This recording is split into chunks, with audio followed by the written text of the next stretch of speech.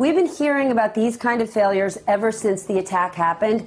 But now that we're seeing this report, what stands out to you? Good morning, Stephanie. That's the right question, because there was a lot in this report that we have heard before, but there's a lot of new things as well, including, I think, the extent to which the Capitol Police profoundly failed on so many levels, as you just described there. And really, I was interested in the fact that the Capitol Police had very granular intelligence that we at NBC News had previously reported on about posts on social media involving plans to attack the Capitol, maps of the tunnels around the Capitol, discussions about overwhelming the police line. So explicit language about attacking the Capitol, which is the very thing that the FBI, that DHS, and that the Capitol Police say did not exist. They are continuing to say there was no intelligence that anyone would attack the Capitol, despite the clear evidence in this report and elsewhere that there was such intelligence. But that brings me to another new thing here, which is what's not in this report.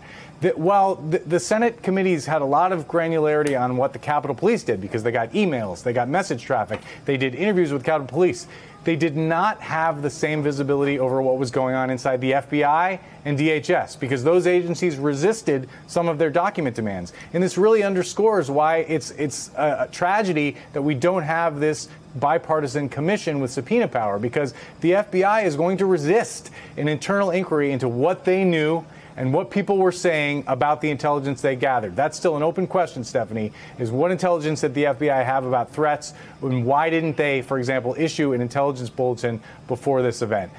The last thing I'll say is this was a harrowing report in the sense that it had a lot of firsthand testimony from Capitol Police officers who described for the first time just how terrible it was, that they felt abandoned by their leaders, they didn't have the right equipment, and they were under assault by a vicious mob who they thought was trying to take their lives, Stephanie.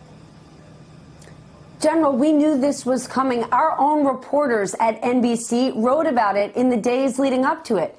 Yet what struck me about this report is that it appears no one was in charge, either before or during the attack. Literally, like there was no plan. Am I overstating that? Well, Stephanie, we captured and turned into the House and as well as to the Senate Sergeant-at-Arms on 5 March.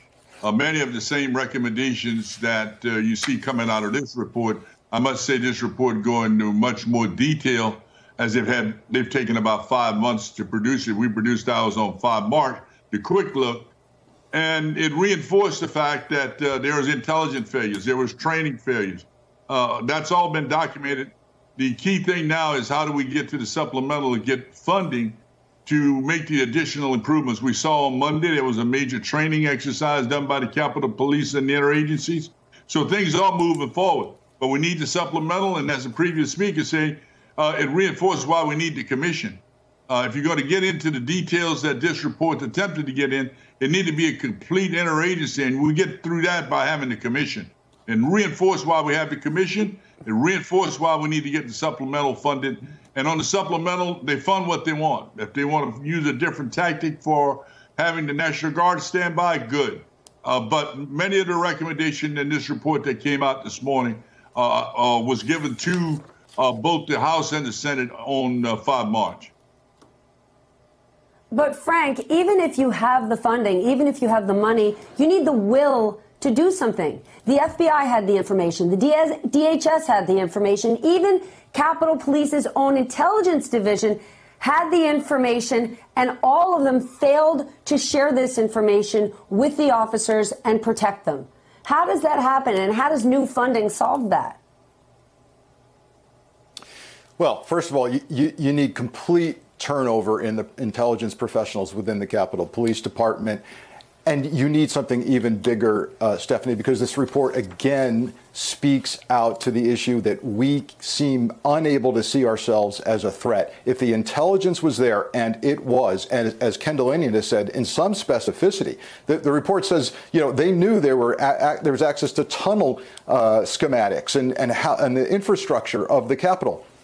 If that can't be seen as a viable threat, then we need to change the rules of how intelligence is gathered and how investigations can be conducted domestically. And until I hear that the rules of the road have been changed for the FBI, for DHS, even for Capitol Police investigators, that they can't currently go out and feel like they can't collect information on U.S. citizens because they might infringe on free speech or freedom of assembly. Until we figure out how that can happen, we may see this happen again.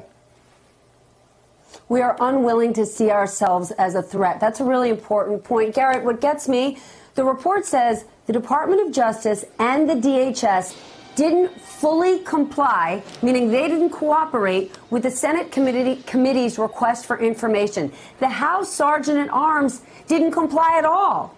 Do we have any idea why? On some of these cases, we do. The Senate committee aides who put together this report weren't terribly surprised that the House didn't comply. Neither chamber likes it when the other meddles in their business. There are, of course, House-side investigations going on even now.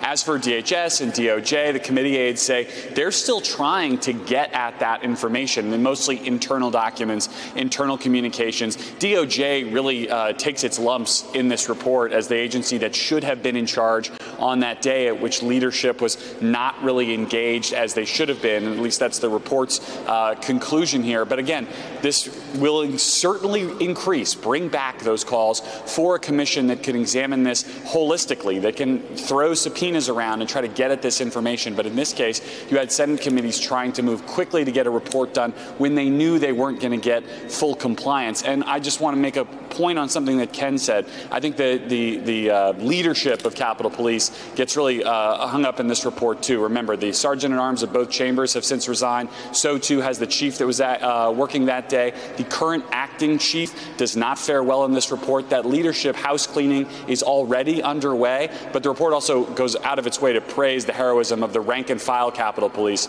who kept us all safe that day.